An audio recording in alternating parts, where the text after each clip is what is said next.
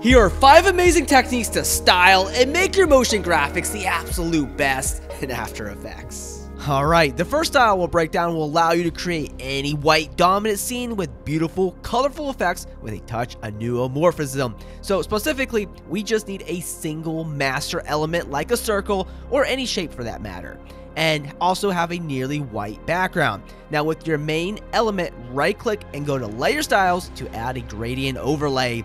All we need to do is use 2 slightly different light gray colors to make the shape stand out. Now, you can go back and add a bevel and emboss.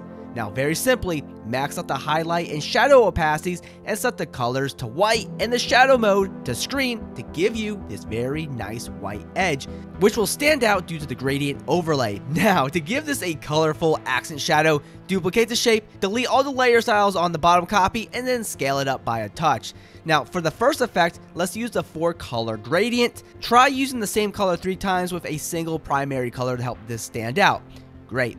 Now, throw down the Gaussian blur effect and use a really high amount. And finally, try using the radial wipe transition effect. This will allow us to isolate a small area of the colorful shadow while feathering this out like we just won't stop. Now, if you like, you can animate the angle to have this spin around, whatever you want to do.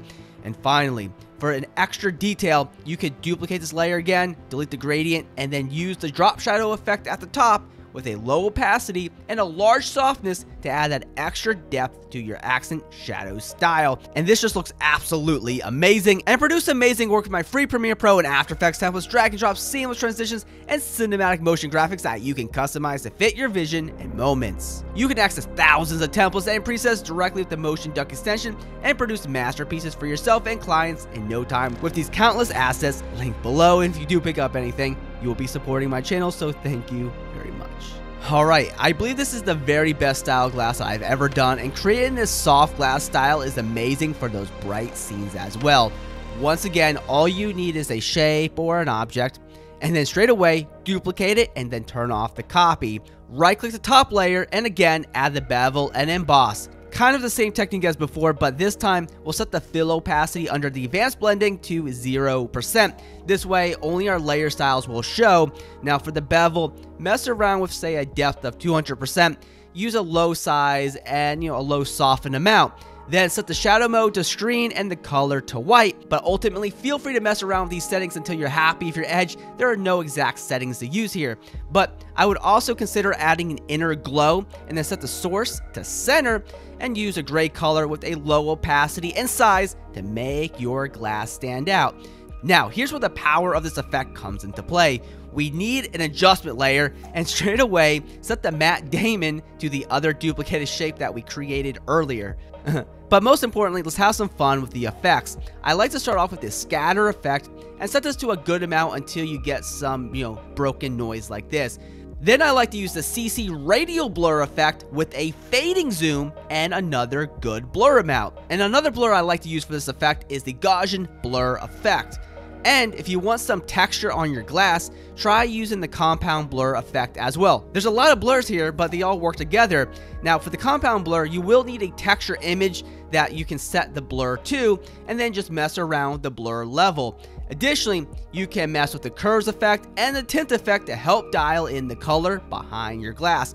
Obviously, don't overwhelm yourself with these effects and just use what you think looks best. Now for a softer, glass effect, if you will, let's create another adjustment layer and throw down the glow effect. We'll use a high radius and adjust the threshold as needed, but most importantly, we can really see this come together when we set the glow settings to screen. And if you like, duplicate the effect, adjust the glow settings until you create this soft, glowing glass style that will push anything out of focus that's under the glass. Okay, this third motion graphic style is all about delivering a high-end finish to any motion graphic scene. You guessed it, just start with any shape. Which in my case, it just tends to be a circle, but for this, we'll use the regular gradient ramp effect, but it doesn't really matter how you use a gradient. Set the colors to 2 distinct dark colors with a radial ramp and then spread them apart to evenly fill the shape. We can also try using the gradient ramp effect on the background to pull our eyes to the center. Now, we can also add bevel and emboss, like a boss. This time, we'll set the highlight mode to multiply and the color to black with a normal size to give us a slight black border. I would also go back and add a drop shadow layer style with an opacity around, say, 70% and a size around 50.